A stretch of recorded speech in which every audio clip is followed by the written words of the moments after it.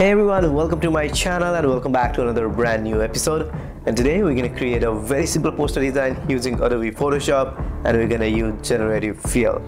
Yes, for sure, after watching this tutorial, you're going to use Generative Fill on your every design work. So yep, there is a lot to cover. So without any further ado, let's dive into the video.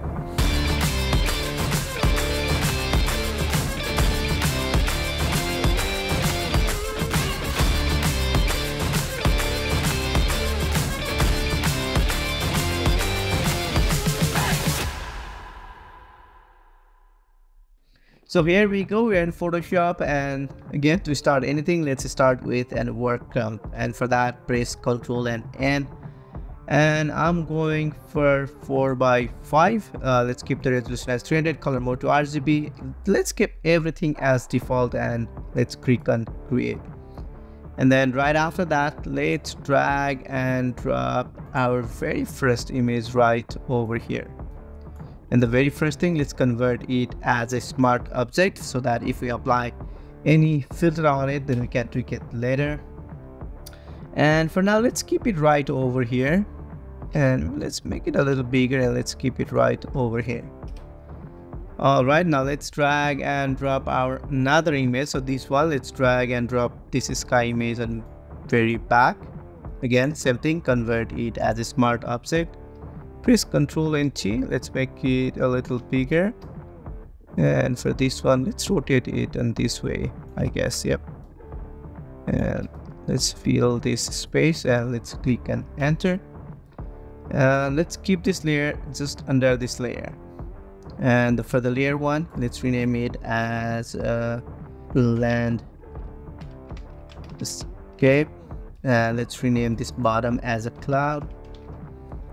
Let's click on that landscape image. Let's create a layer mask. Let's erase these hard edges. In another language, let's blend these two images. So select on that layer mask, go to brush. Let's go for a general soft brush.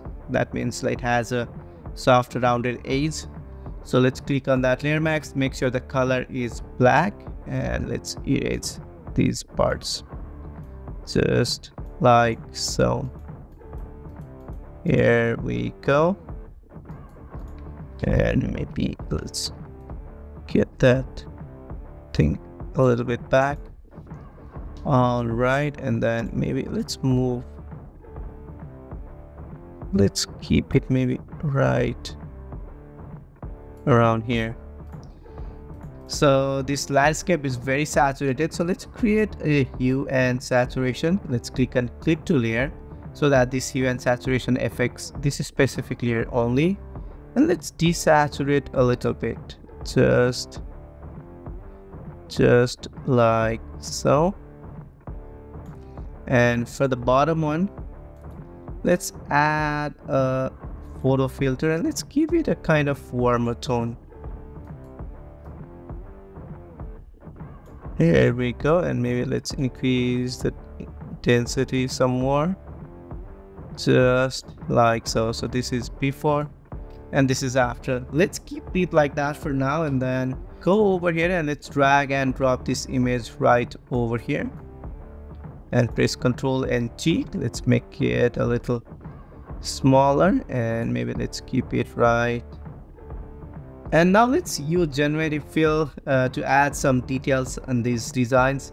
So let's make a rough selection right around here. So maybe I want to add a water puddle right over here. So let's select these parts.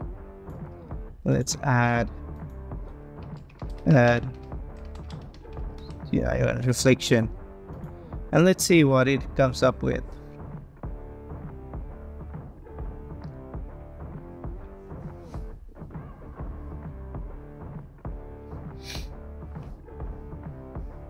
And then,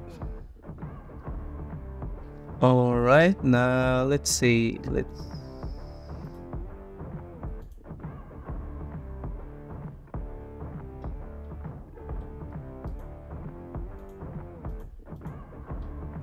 You know what? Let's generate add water reflection, and let's generate one more time.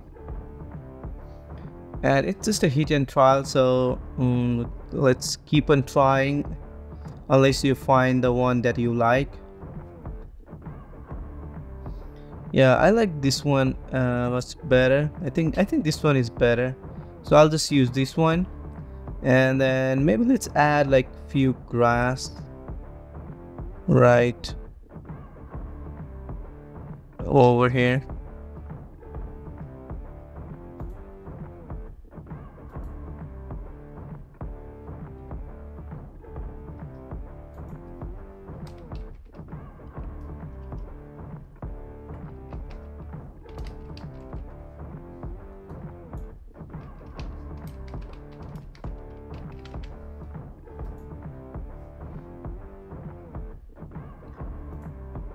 So after some hit and trial, so I got this one, and I think it looks pretty good. Now let's add some environment at the background. So let's go over here, create a new layer, go to brush, and let's go for a fog brush. If you want to get this brush, please check in the description list below. And let's see, and let's add some environment on the background. Here we go, and let's go on very top. Let's add one more in the front. Just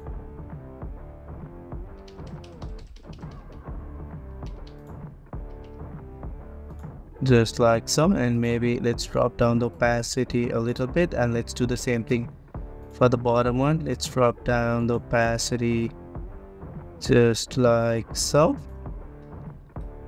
And for the background, I guess let's drop down the saturation some more.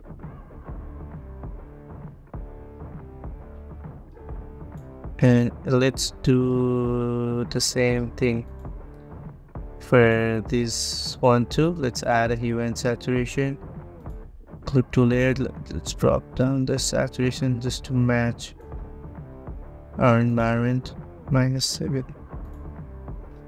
And let's make a copy, Control J, and let's click and clip to layer just to match everything. Alright, I think this looks pretty good to me. And then let's go right over here, create a new layer, go to brush, and let's go for a general soft brush just to add some glue on the background, just like so. And maybe let's drop down the opacity a little bit. Here we go. And let's add some elements too. So let's make a rough selection right around here, and let's add a red non-reflective painting unless fabric. The lines are flowing, make it realistic. So let's click on generate, and let's see what it comes up with.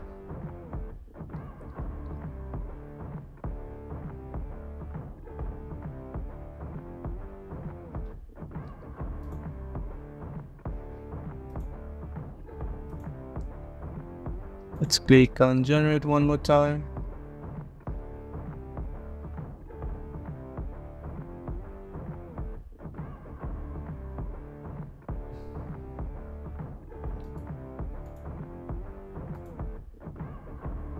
So I think I like this one much better.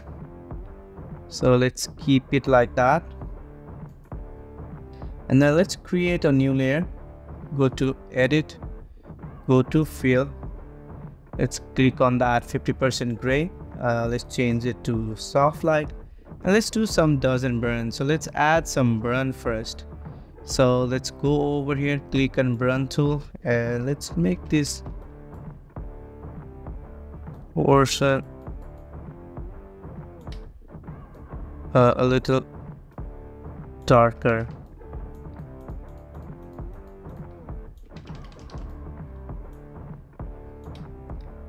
And let's click on the dots tool. Let's add some dots right around here. Here we go. So this is before and this is after. Let's go over that red fabric, and I think this red fabric is too saturated, so let's click on that hue and saturation. Let's click on that clip to layer, and let's drop down the saturation some more. Here we go, and click on that layer max. Just blend these two images. So go to brush, click on that layer max, and with the black color selected, let's erase some of these parts, just like so. Let's create a new layer, go to brush, and let's add some environment again, just like so. Here we go, and now let's add some text. Here we go, and then let's add one more text inside, and let's add a curve on very top. Let's make it a little darker, just like that, and increase a little bit.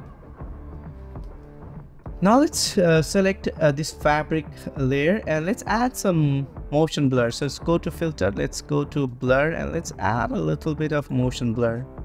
Maybe just a subtle, I guess. Yep. Maybe let's go for 8 pixels. Yep, let's keep it like that, and let's click on OK. And now let's merge everything. Control Shift Alt and E. Now again, let's go to filter, let's go to blur, and let's add a little motion blur, just like so. And again, create a layer max, again go to brush, and let's erase some of these parts. And for that, I'm going to use a general soft brush, and let's make sure the color is black, and let's erase few parts, just like so. And let's add a curve on very top, just to make it more darker.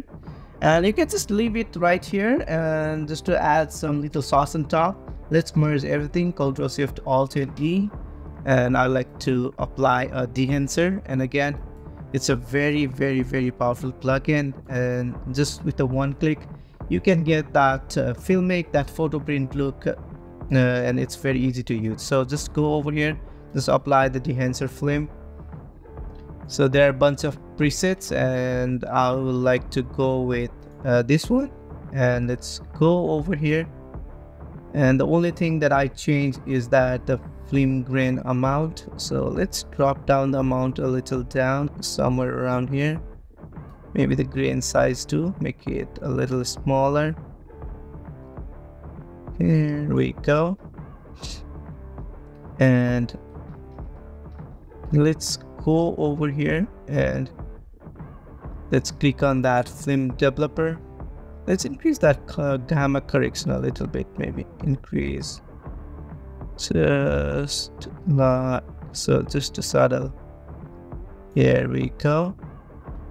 And maybe increase the color boost too a little bit, and click on that film impact. It just balance out everything. So let's increase that impact a little more, just like so. And maybe color density too, just a little texture. Let's click on OK. So yep, this is before and this is after. This is before and this is after, and I'd like to add those text on very top just to make sure the text are visible. So let's keep that text on very top, make it Control and G, keep it inside a group, and let's drop down the opacity a little bit. There we go. And yep, that's the final, and I hope you guys learned something new from this tutorial, and I'll see you in the next video. Till then, you guys take care, be safe, and be creative. Bye bye.